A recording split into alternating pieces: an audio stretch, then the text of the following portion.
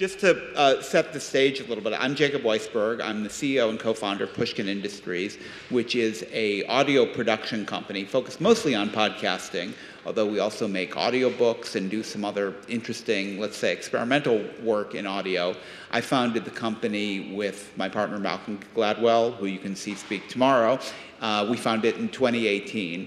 And the first good decision we made, maybe the only good decision we made, was to call our friend Michael Lynton to help us think through things, and Michael is the chairman of our board. So it's kind of unusual to have someone who's kind of running a company with the person who plays a primary role in advising the company. But part of the reason we did that is because Michael is a wise head about business and life in general, but he was also a fan of podcasting, and I think he shared a lot of the enthusiasm that Malcolm and I had that drove us to start the company. So we'll have a pretty open-ended conversation. It occurs to us that I think there are, despite what I said at the beginning, a few people here who look like they might be student age. Michael and I have both had kind of varied careers in the media. Michael in the film business, running Sony, TV, book publishing before that. I had a long background in journalism, in magazine journalism in particular, and we thought there might be some kind of questions about what careers in the media look like, not limited to podcasting. So if anybody wants to talk about that in the Q&A, we can get into that kind of thing as well. But Michael, what do you think? Well, how about this? Since I feel like slightly the imposter here, because I've never made a podcast, why don't I start by asking you a few questions, and then we can start having a conversation, then opening up to the room. Sounds good. Good.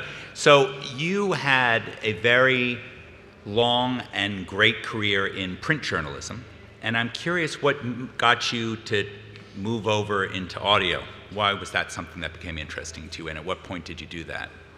Well, I had made a big move. I had started writing for magazines. I got going at the New Republic, which was a weekly print magazine in the late 80s when I started working there. And then at the dawn of the internet, someone named Michael Kinsley, who was a great political journalist and who was really my mentor and boss at the New Republic for a long time, got very interested in starting a new, we didn't even call it a digital magazine. We didn't call it Digital or a magazine. We thought we might do some version of what we were doing on the internet. And I made that jump in 1996, which was really the beginning of what we would now look back on as digital journalism. And that was tremendously exciting for a lot of reasons, but I think the reason I made that move then was it was a chance to be involved in inventing a medium or seeing a revolution in a medium from the inside. So still practicing journalism, the kind of political journalism, analytical journalism I'd always done, but with a new form factor that changed all sorts of things about what you did.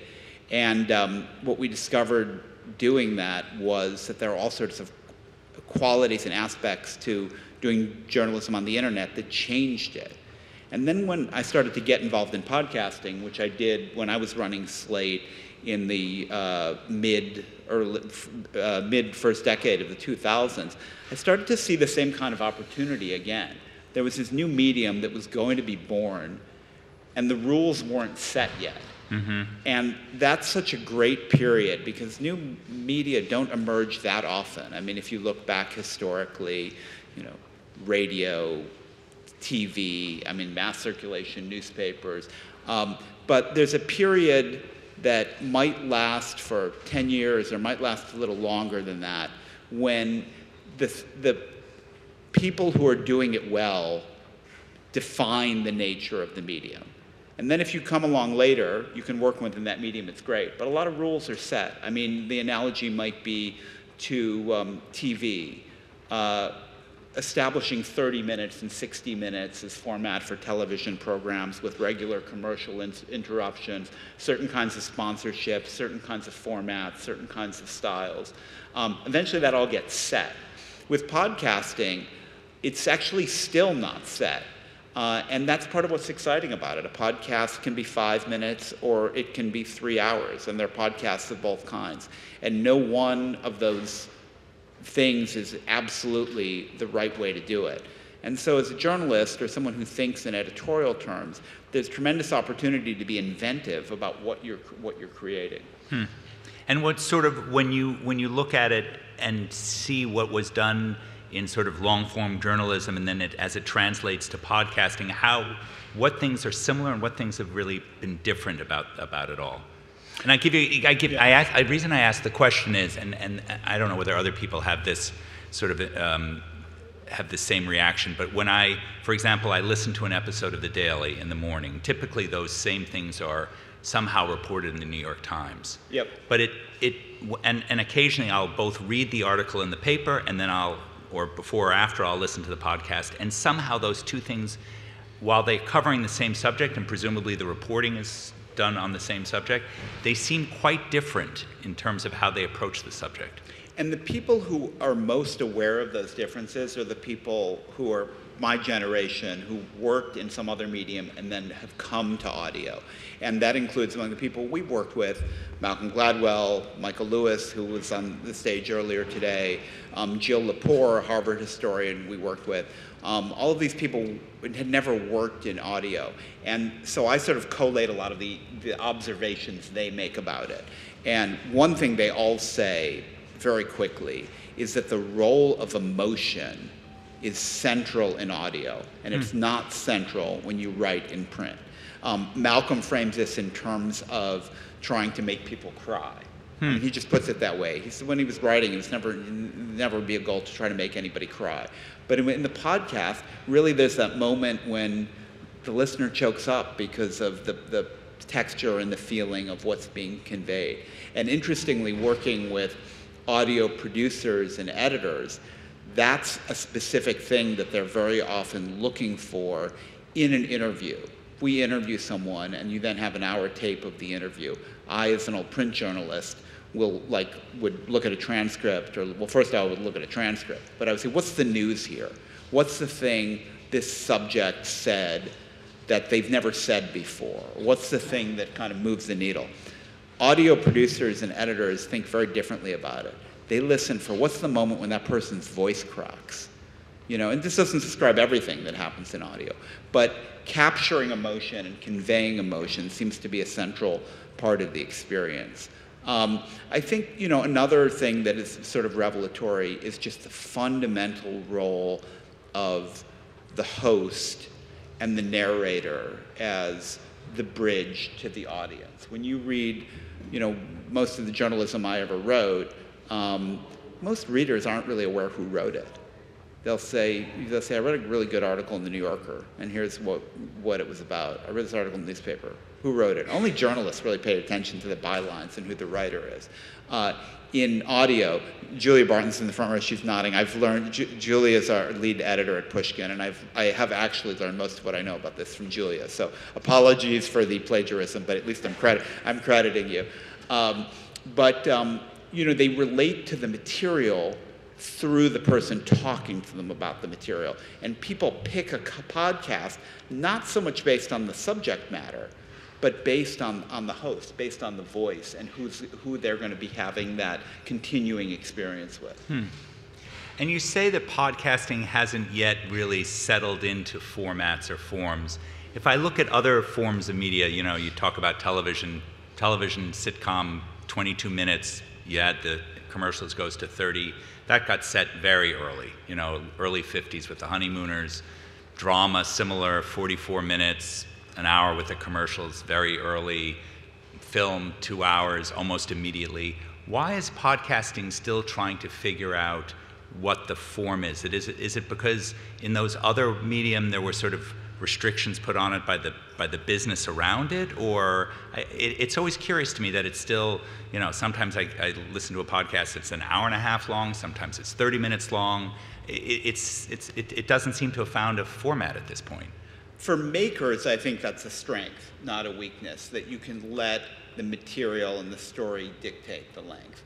And of course, there is this natural entropy where things get longer if you let them. And we at Pushkin, I think, are big believers in a certain kind of efficiency and not wasting the listener's time. And our shows tend to be, there's a range, but most of them are like a tight 32 minutes. And we've digested this material down. We don't do long, open-ended talk shows for the most part. Even the interview shows we do are very well edited and concise. That's our style. And as you say, other people love, and probably the most successful shows in podcasting are things like, Joe Rogan that sprawl for hours, and that I, as a consumer don't like, and I as a producer am not particularly interested in making.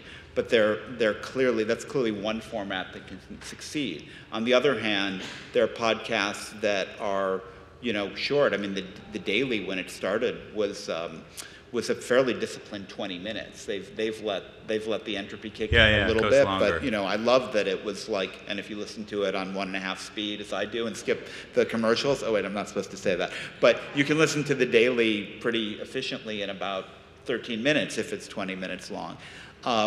But I would kick back to you the question of whether the failure after however many years to settle on those more standardized formats is a strength or a weakness in commercial terms, because podcasting is still a relatively small industry. I mean, the value of the entire industry is still below $2 million as compared to shrinking industry radio, which is still $15 billion annual industry in the U.S., or that's not, and even that is very small compared to some other forms of broadcast and digital media. So the question is, do you think that lack of standardization is hampering the growth of podcasts or business? Do you think it ultimately has to happen? I personally, coming at it from other forms of media, think it really does hurt the business. I think it hurts the business for a couple of reasons. First of all, one of the benefits, whether it's in television to the restrictions or movies, or even, I've also spent a lot of time in the music business where your average song should never be really longer than 3 or 4 minutes. When you put constraints around a creative enterprise, you typically get better things. If you give unlimited budget and unlimited time to a filmmaker or to a musician, by and large, it's not as good as when you sort of put parameters around it. And by the same token, when you don't allow the audience to understand what they're going to get, if I were to tell somebody in the audience, oh, you can turn on an episode, if I'm going to date myself, Seinfeld, but I can't guarantee you how long it's going to be, the audience typically then backs up and says, well, I don't know how much time I'm going to devote to this, and I'm not sure I want to spend more than my half an hour on it. So I think on both sides of the ledger, both from the perspective of somebody making it as well as for somebody consuming it, I do think it does. It hampers the growth of podcasting. Yeah, it's interesting. I mean, I think there is. I would make a distinction between two, pretty closely aligned terms, which are constraint, which I think is a positive in relation to creativity, and standardization or regimentation, which is not necessarily. So to take another analogy, after years of very standardized television formats, HBO comes along and says, a show doesn't have to be 22 minutes or 44 minutes. It can be, the episodes of The Sopranos will be of varying lengths. Now, they're still roughly an hour. Some of them might be 47 minutes, and some of them might, I don't know if they ever actually go over an hour. Maybe they do on special occasions. But because they don't have the pure restraint of the hour block, they can have that variety. And that is one of the things that I think freed up a lot of creative people to say, we made this beautiful thing that's 59 minutes, and we aren't going to destroy it by making it 44 minere So I like the idea of constraint, but I don't like the idea of pure standardization. Okay. Why are podcasters obsessed by crime? I mean, every time I see another podcast, it's about somebody solving some horrible murder somewhere. It's as though it's designed by serial killers. I just don't. I really don't get it. Yeah, by serial killers, for serial killers. It's very interesting. I mean, one thing is I think early stages of a lot of mediums, genre of some kind tends to emerge as the thing that works. And crime, I mean, if you go back to something you and I have some interest in, you because you ran Penguin back when, the early days of paperback novels. Yeah. Crime was very, very closely tied to the emergence of paperbacks as a format.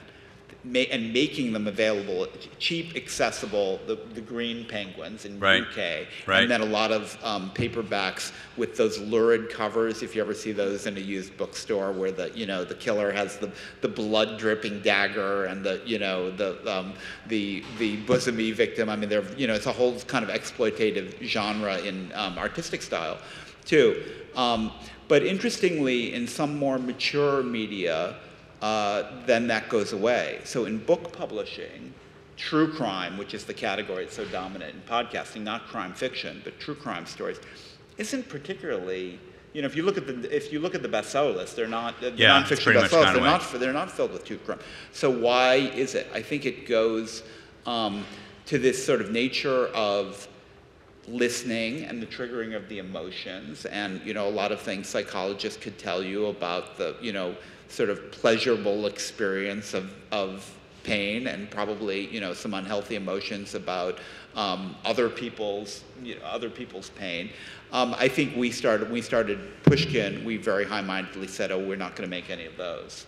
And that's sort of, and also as a journalist, I mean, I think part of our mission in starting the company was to bring more journalistic standards and journalistic rigor to the things we made. And a lot of those quite successful true crime podcasts are made in a very shoddy way, and they're they don't even qualify as journalism. I mean, someone making them will essentially be like reading the Wikipedia page or just borrowing someone else's research without attribution, and they're not fact-checking, and they're not thinking about the ethical considerations involved, and what about the victims of those things.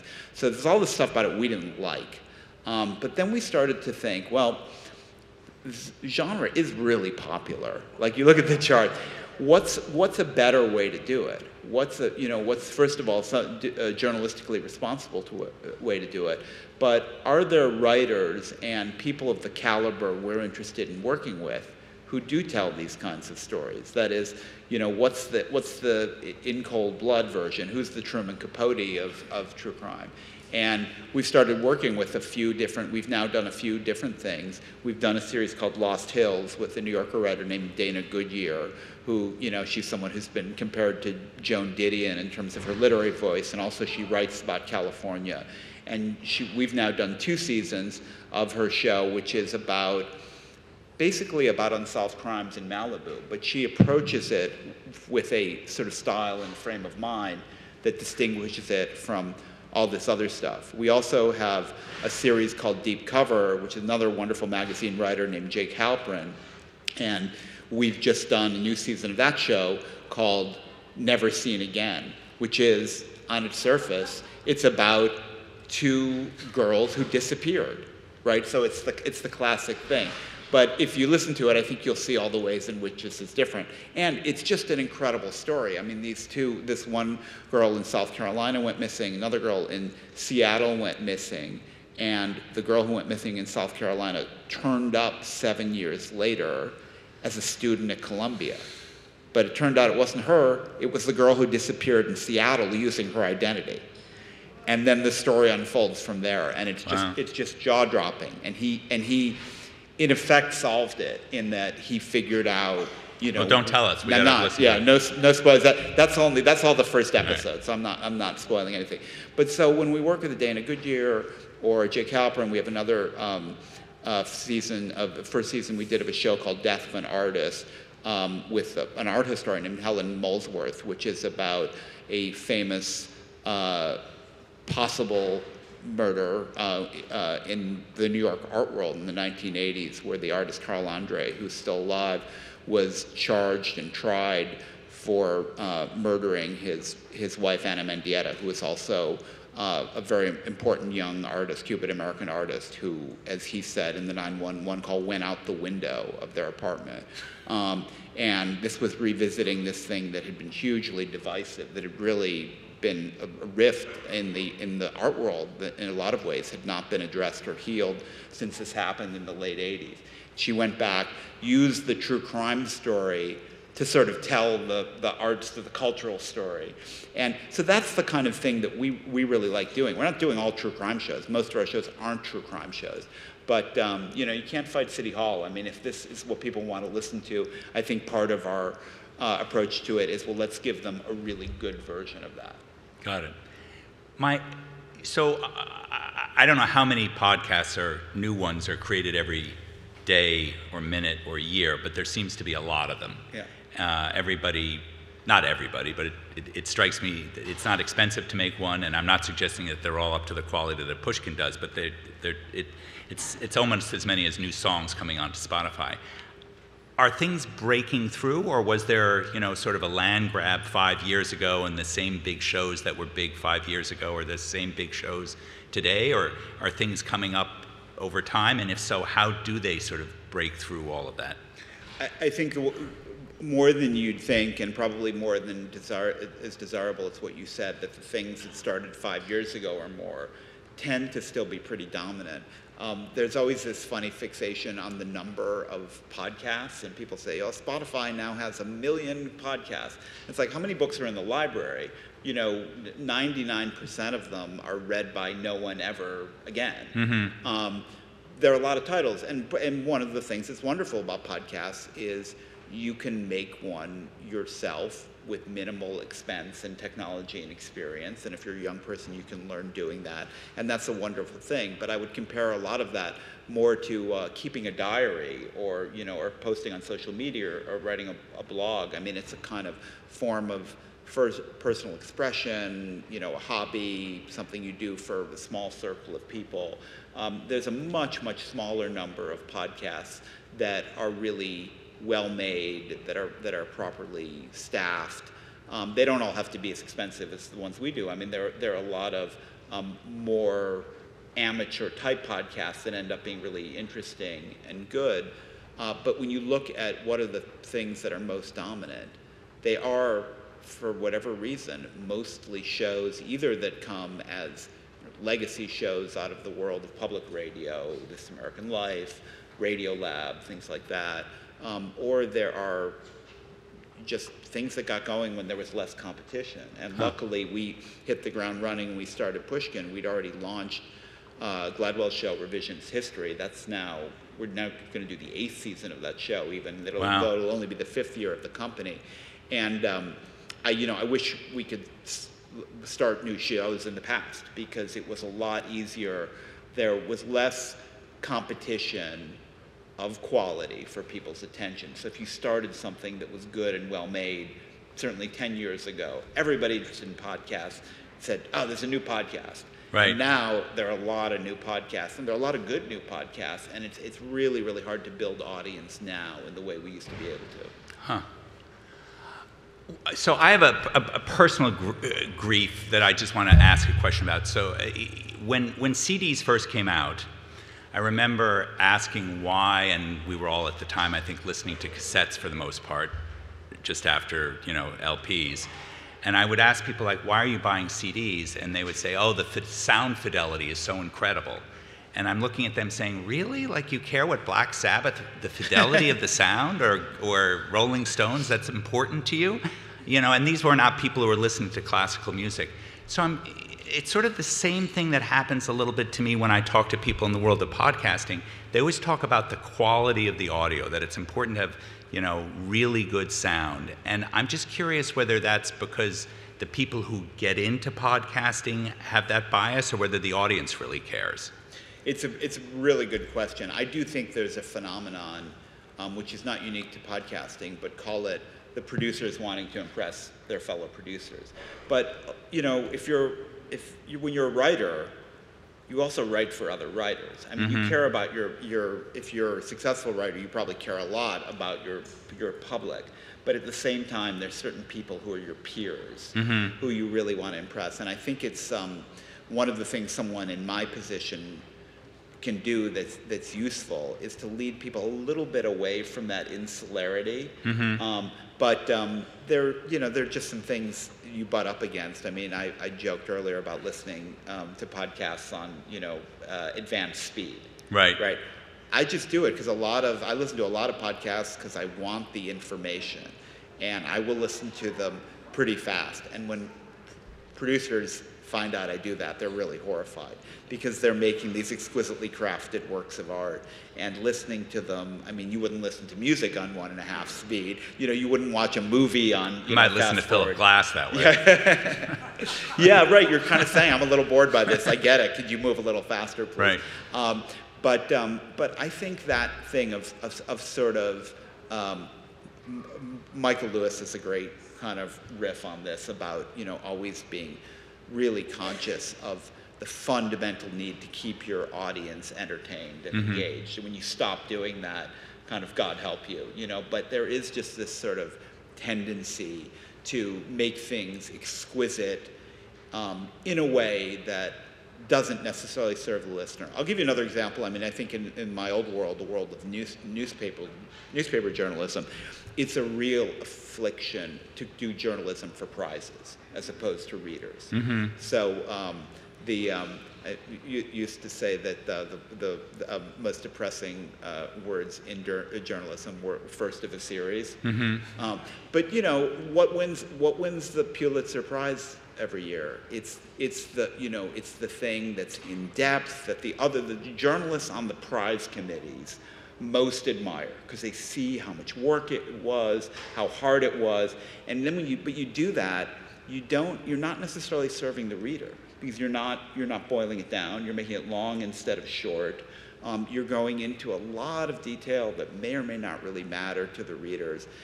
So I have a certain affinity for British journalism, let's say. In British newspapers, by tradition, the articles don't jump.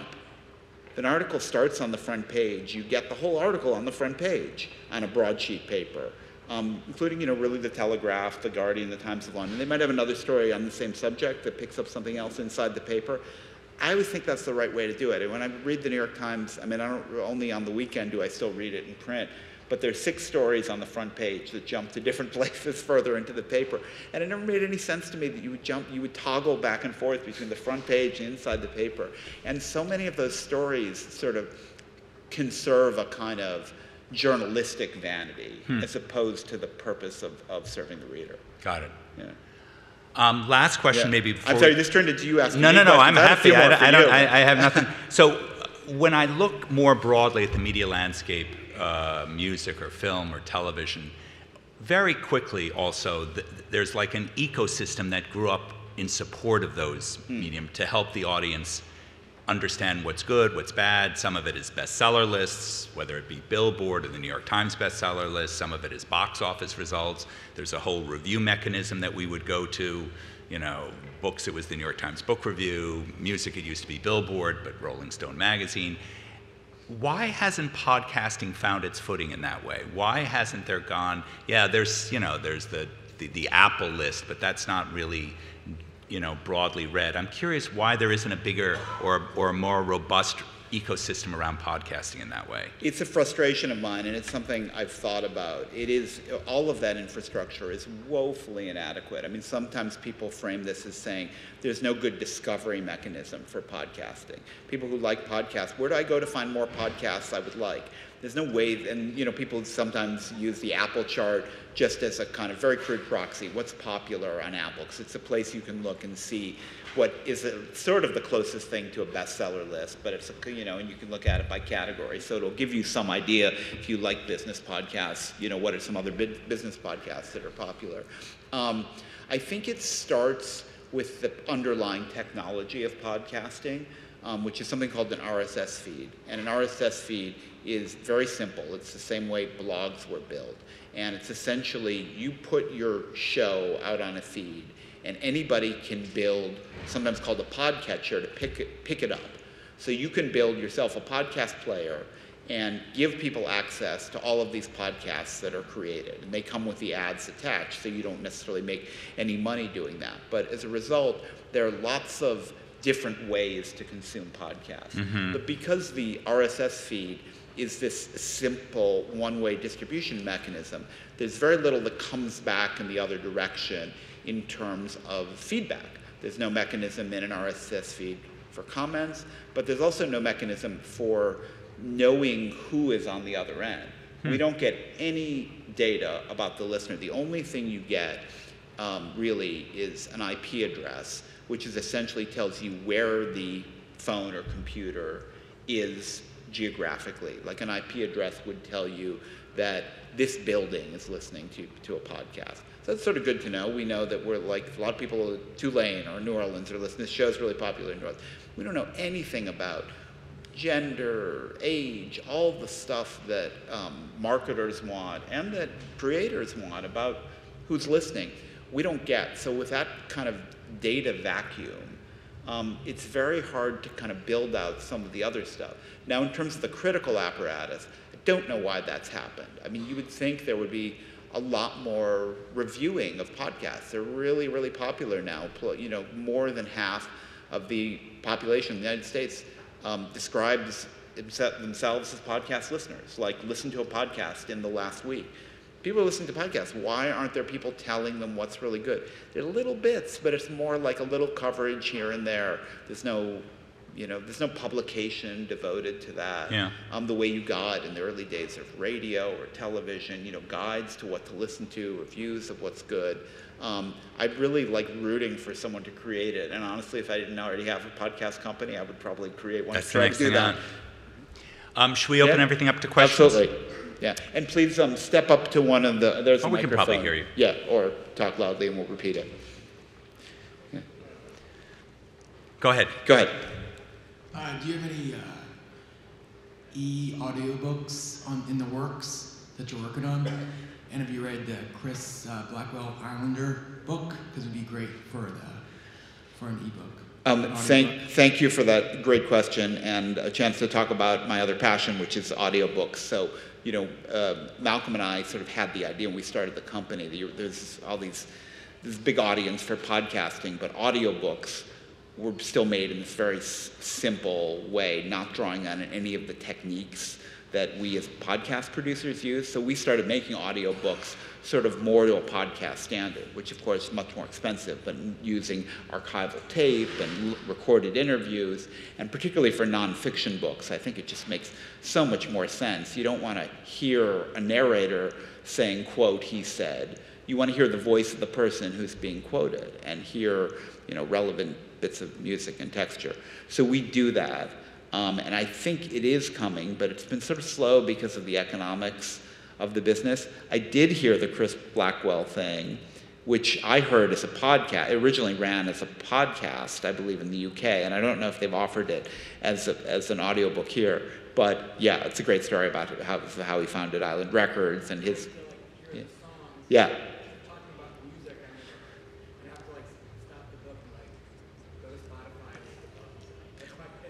Yeah, well, what's hard about that is music licensing. So it's very expensive, and beyond being expensive, it's really difficult to license music for either podcasts or audiobooks. And so that's why you hear a lot of both podcasts and audiobooks about music that don't have as much music. We've tried to be an exception to that. We did a project called Miracle and Wonder with Paul Simon. And you hear lots of his music, and it cost us a lot of money to make it. Yeah. How did we get stuck with the name podcast? I'm not sure. Good question. Yes, we gave up some years ago on trying to change it, but yes, it's never been totally satisfactory. It's because of Apple, and Apple has been, I think, a very benign beneficiary in podcasting. Podcasts exist because they started enabling them, and they put a podcast app in, I forget which early version of the iPhone. And that's really big part of how podcasts broke out. And also AirPods, their product, has been, huge advance for podcasts. Just that, way they're inside your head just makes it so much easier and better to listen. And podcasts have never been a business for them. I mean, they've only supported them basically to help advance adoption of iPhones and AirPods and other products. But they created it, so someone just started calling them podcasts, i.e. on your iPod, and we don't even have iPods anymore. But yeah, we're stuck with it. Yeah. Yeah. I'm wondering what the difference is between writing for print and writing for a podcast, and how much the spoken is the emotion because there's a voice there, that's the impetus for what podcast listeners are listening for. Yeah, I mean, again, Julia Barton I've heard her give a full lecture on this subject, so, just like touching, like tip of the iceberg as someone who's been involved in making a lot of podcasts, but have only made a limited number myself. Definitely different kind of writing, shorter sentences. In a way, audio, things just need to be simpler. You really need, in almost all cases, to develop stories chronologically. If you jump around a lot, people get confused. You need sort of more simple declarative statements. Things that might be really good writing in a novel or in a literary work of literary nonfiction get complicated and confusing. I think it's something about the sort of atomic unit that's absorbed in terms of prose is different. And I think also, certain kinds of like written humor don't translate. And then I think texture and complexity work really well in audio. I mean, not complexity like a complicated chronology, but hearing samples of everything and using different elements and hearing a bit of tape from someone found in an archive with a piece of relevant music, with a narrator, with an interview, and moving between those different elements. So the writing is, it's much more the creation of a script, and it's more polyphonic in the sense that there are these different elements coming in and out, as opposed to being the connected prose that a single author produces. It's much more collaborative. Hi, I'm a student here, and I'm really interested in like going into publishing for books or like editing for magazines, which like you guys seem to have a lot of experience in. So I kind of had like a two-part question. I was wondering like how did you guys get into that, and then also how did that background help you in the switch to like digital media? Michael, why don't you take a whack at that one? Well, I would start by saying I would encourage you to pursue the book path as opposed to the magazine path. I think magazines are one of the only formats which actually may just go away.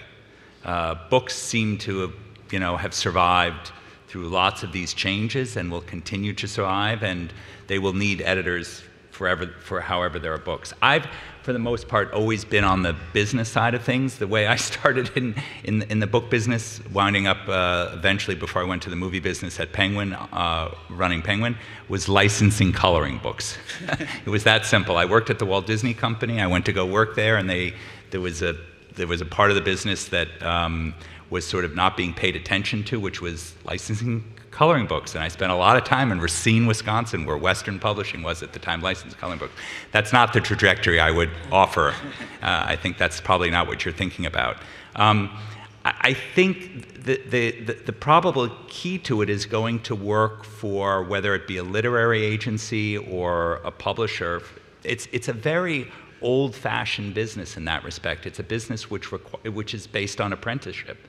So you wind up working for somebody as an assistant, and you read a lot of manuscripts, and you pick the good ones from the bad ones at the beginning. I mean, it's called the slush pile, at least that's what it used to be called. And you work your way up editing books over time.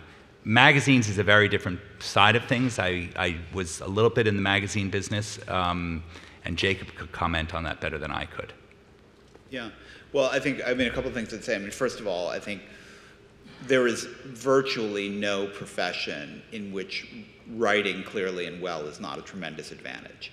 And I think there's going to be more and more of a premium on it. There's a story in the New Yorker this week about the decline of the English major at universities like Tulane, which is very, very sad to me. Not just I wasn't an English major, I was a humanities major, but people don't see the immediate payoff to humanities majors in general. And I think that's so short-sighted because I think in almost any organization, the person who writes clearly has an advantage. And it's interesting, at Pushkin, not everyone is trained as a writer, but almost everybody we hire is a good, clear writer. And people write, without tremendous discomfort. They sit down and they write, they get their ideas across. And thank God for that. I think in terms of magazines, to Michael's point, there's a lot of economic fragility around magazines, not as much as around newspapers. I mean, newspapers don't even want to be called newspapers anymore, but say news organizations or periodic publications, which might or might not have a print dimension. I think it's important now to understand something about the economics of any media business that you're going into. I think when I started out in the 80s, you didn't have to worry about that if you didn't want to. If you just wanted to be a writer or an editor, you could figure you're going to do your thing, and if you did it well, there would be jobs for you, and other people would worry about the business side. And in fact, the business sides were kept very separate by design. There was a kind of church-state type policy where you didn't even want the business people kind of knowing too much about what was happening on the editorial side of the publication. That's all gone. I mean, I think creating any kind of publication or sustaining any kind of publication, it extends to some extent to book publishing, you have to be innovating and figuring out some way to make work something which is not fundamentally working in an industry-wide way. So even if you're not going to be a business person, I think you kind of got to know, you're placing a bet on something that could make sense. One more question? Yeah. Yeah. Hi, thank you. It's been great. I wanted to ask you, as both experienced journalists, do you believe that there's been a huge rise in misinformation in journalism, or have we always had this for 200 years, but it just seems like there's more? For instance, misinformation gets more clicks, like it travels around the internet much faster than like a true story. So as the non-journalist, I'll give you a theory of the case, which is not my theory. It was done via the RAND Corporation, which is that every time there has been a major technological shift in news in particular, but media more generally, you find enormous disinformation. So it happened, for example, in the latter part of the 19th century with yellow journalism. You find it in the 20s with radio. Father Coughlin was the big perpetrator of it. You find it in television news, happened a lot of it in the 60s, and you're finding it now with the internet, and I think we're about to find it on steroids with ChatGPT and large language artificial intelligence. Over time, it tends to even out, although we've never seen it at the scale that we've seen it before, and we've never seen it with advanced AI. So I think everybody better fasten their seatbelts, because we're in for a real ride. Well, slightly grim, I think that was a great last word. Thank you. Thank you, everybody. Thank you.